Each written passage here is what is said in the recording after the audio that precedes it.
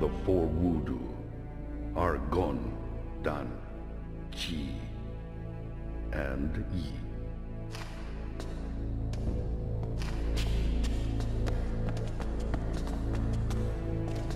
Are you not Li Xiaotao? Why seek the master? I was told to seek help in order to find young Dazu. Yang Dazu? Young Dazu knows why my father was killed by Lan Di. Do you wish to take revenge? I swore that I would. Knowing that you will go astray, would your father wish this?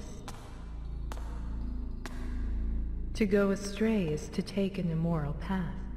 Taking revenge is no different from murder. Going astray is... I'm not talking to you. I'm talking to the master here. She is Li Xiaotao. Huh?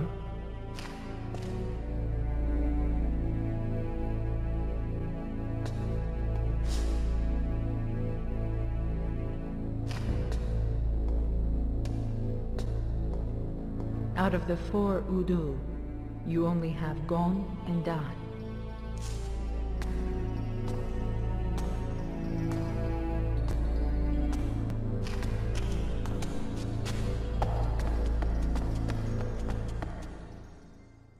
Xiuying Hong, born May 24th, 1960, which is one day before my birthday. At just 26 years old, she stands as the master of Manmo Temple. Voiced in the Japanese dub by Sasuke Suzumi, Amanda Satchel in the Shenmue 1 Passport tutorials, and by my pal Lisa Wilkerson in the Shenmue 2 English dub. A woman of focus, beauty, and creed. Xiuying, at first glance, seems to be a stern woman who drives the story of Ryo hitting a wall in his journey of self-awareness. She seems to come off as if she's too busy to deal with him, which inherently makes the player think that she is a single-layer character. However, this is entirely wrong. When looking at the grand story of Shenmue, it becomes apparent that Xiuying is one of the most important characters in the entire series as we know it so far. We first find out about Xiuying from Master Chen. Master Chen knows Ryo will go to Hong Kong and tells him to seek out the aid of a master named Li Xiaotao, which turns out to be a code name. I will introduce you to someone I know can be trusted. Tao Li Shou, one of Hong Kong's elder masters. The address is in there.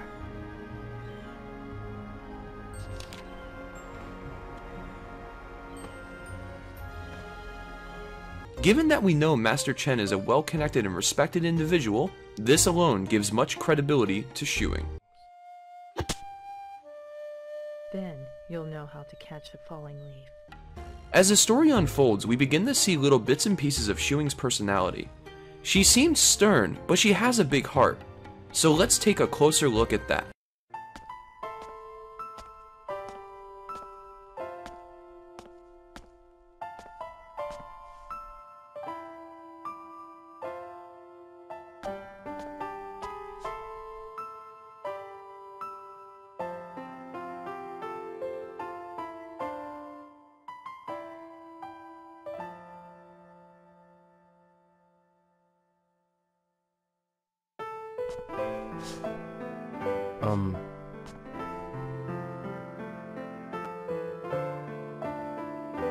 You could have knocked.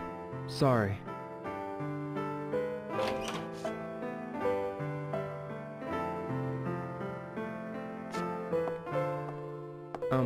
It's okay now.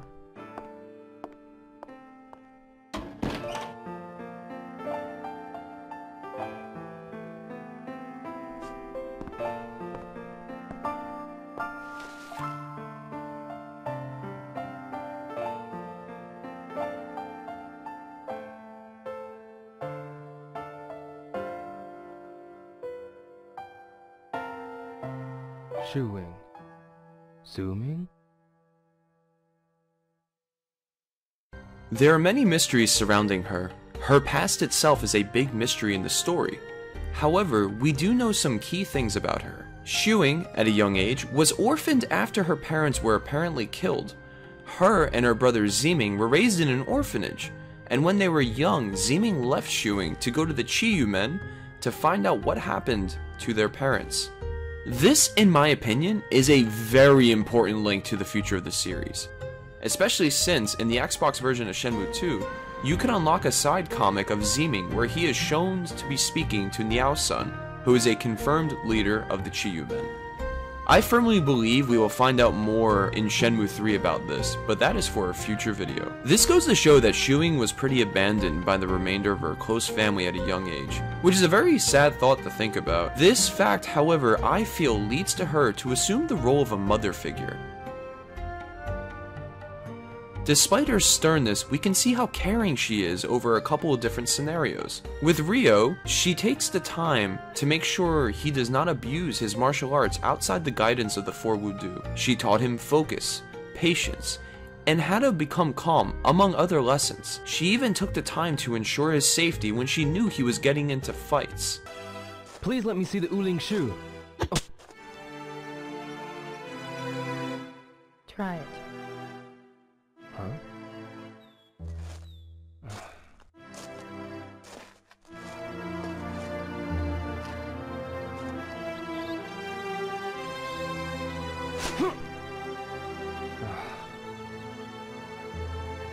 Even a single leaf becomes impossible to catch, unless you're calm enough to concentrate.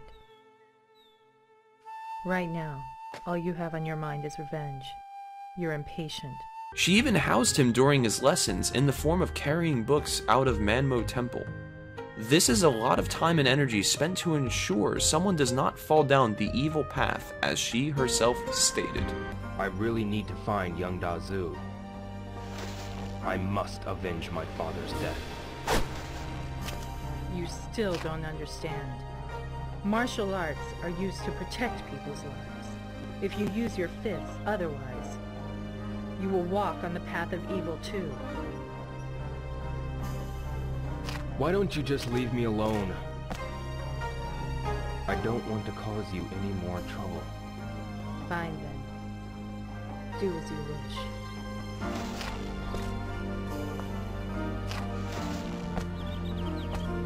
We also can see that she has a relationship with Fangmei. They come from the same orphanage.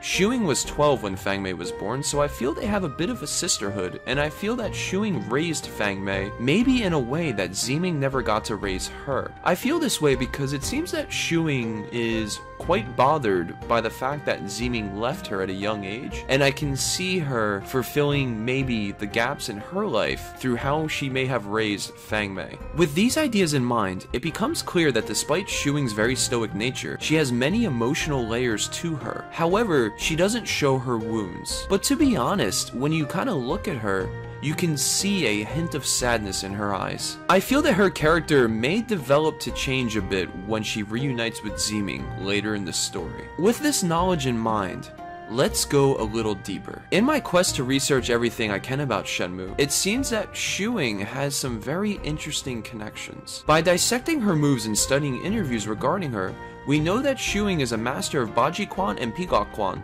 These two arts can sometimes be studied in parallel, so it's not a surprise that she knows both. However, the part that interests me is the origins of these two arts can be traced to the Hebei province of northern China. In particular, with Baji-Quan, it seems that modern Baji-Quan possibly originated and is still widely practiced in Mengsun. Mengsun, for those who do not know, is the same place that Iwao supposedly killed Zhao Suming. Do you remember Chao Sun-Ming? Zhao? That's the name of the man you killed in Moon Swan. It can't be. You! It interests me every time I research Shenmue that many things always bring us back to Mengsun. Now to put some data points together, Xiuying, Xiuying's brother, stated that the Qiyu men likely knew what happened to their parents. Iwao apparently killed the father of Landi, a Qiyu men leader in Mengsun. Xiuying is a master of an art that comes from here and seems to be old enough to have trained a while in Mengsun possibly. A part of me wonders whether or not she knows who Ryo's father is, or may have even trained in a similar area or with a similar instructor. Maybe she knew who Ryo was the entire time. This is a really interesting thought. And so we've reached the end of this video. I really hope you enjoyed it. I hope this video shows many that Shenmue has a very deep story that has so many mysteries surrounding it, containing so many complex characters. Xiuying is by far one of the most important characters in this series. Her story arc is a big pivot point between Shenmue 2 and the remainder of the series. She is very complex. She may seem stoic, but her eyes are filled with a sorrow that seemed to have guided her down a path of righteousness. She's beautiful in many ways, and definitely a role model for players around the world. She seems to have a heart for those less fortunate than her.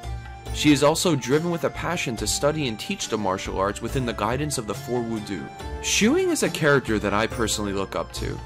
As someone who also struggles with a troubled past, I always saw her as a glimmer of hope in the form of a teacher. Whenever I feel stressed or down about life events, I always go back to how she would train Ryo, and how that affected me as the player by extension. I feel that in my younger days, Xiuying kind of became a teacher for me too. I am thankful for the lessons that Yu Suzuki put into the game by extension of her. She is truly a role model to me because no matter how hard life gets, she always pushes forward. And as always, thanks for watching.